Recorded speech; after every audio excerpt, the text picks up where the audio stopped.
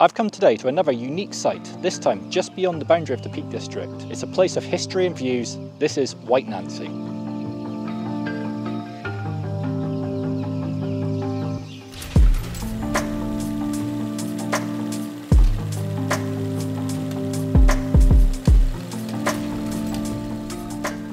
White Nancy is a Grade 2 listed landmark at the northern end of Kerridge Hill, just above the town of Bollington. This small industrial town on the southwestern boundary of the Peak District has an industrial past and was famous for cotton spinning. In fact, looking over Bollington, of which the views from up here are amazing, you can see some of the old mill buildings.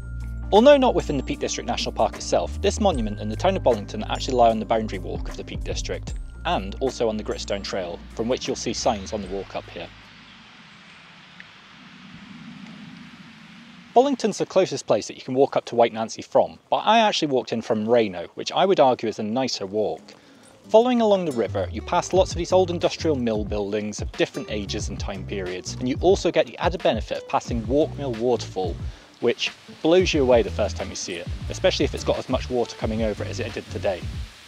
On a nice clear sunny day like today, exploring those woodland paths and the little mill ponds and things you'll see along the way is a real treat. Although, do be warned, because the final ascent up to White Nancy itself is going to be steep no matter which way you come from. For anyone interested in doing the exact walk that I did today, be sure to head down to that description box because I'll leave a link to my All Trails map which shows you where I walked. Once you've done the steep walk up to White Nancy, you'll be 280 metres above sea level and you're going to be rewarded with some spectacular views in every direction. The views east to the Peak District are great, you see the rolling hills and you've got a great view up to Shining Tor. The views back behind me across Bollington are really nice, and beyond that you can see Manchester on the city skyline. In fact, on a clear day like today, you're actually going to be treated to views as far as Snowdon and Shropshire. If you're not necessarily familiar with the landscape around you, don't worry, because if you head to White Nancy, you can see on the stone slabs at the base of the Folly, there's compass points set into the stone.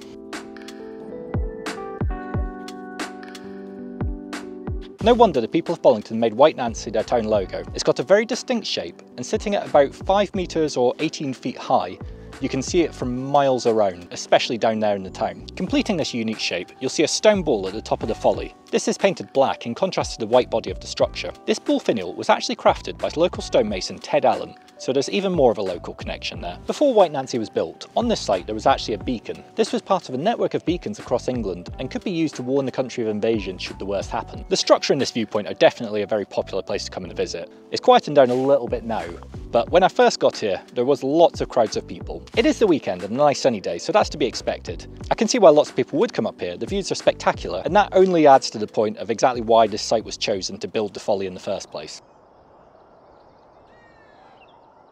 Like many of the sites in and around the Peak District, it's been here for a while and it has a great history to it. It was built in 1815 by John Gaskell and was actually a summer house initially. At one point long ago, it had a door in it and you could go inside, but that's long been blocked up. Inside the structure itself were benches and a large stone table made of one stone slab. That's important and I'm going to come back to that later on. It's said to have been built to commemorate the victory of the Battle of Waterloo, and on the 200th anniversary of the victory of the battle, White Nancy was actually painted to commemorate that. That's not the only time that it's been painted over the years. Other than its regular coats of white paint to keep it gleaming on the hilltop, over the years it's been painted to celebrate and commemorate a number of reasons, such as the Queen's Jubilee, the Olympics, Remembrance Day, and at one point it was actually painted pink by vandals. There's parts of the structure where the render of the paint's actually been chipped away and you can still see some of that pink paint. I believe it was only back in 2005 that this act of vandalism took place, so I guess it's not that long ago in the grand scheme of the history of White Nancy. But what was the significance of that stone table that I've already mentioned? Well, that actually comes into the folklore of how White Nancy got its name. It's said that for that large single piece stone slab table to get up here,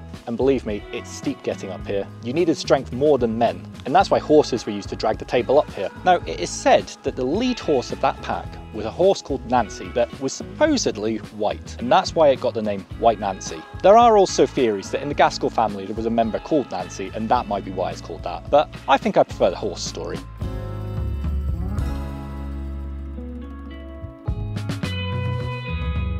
It's fair to say that I think White Nancy's made a great impression on me, and I think it's well worth coming and visiting here yourself, should you be in the area. It's a great little structure that's cool to look at, but I think most importantly, it's the views around you that you come here for.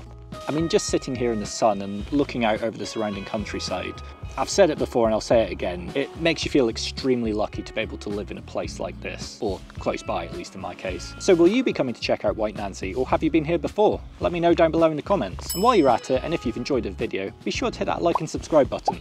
It's the best way to help the channel grow and for these videos to push out to a wider audience. I love making them and having even more of a reason to come to places like this, and I hope to bring you many more in the future. So if you've stuck around till now, thank you for watching, and hopefully I'll see you on the next one. Bye.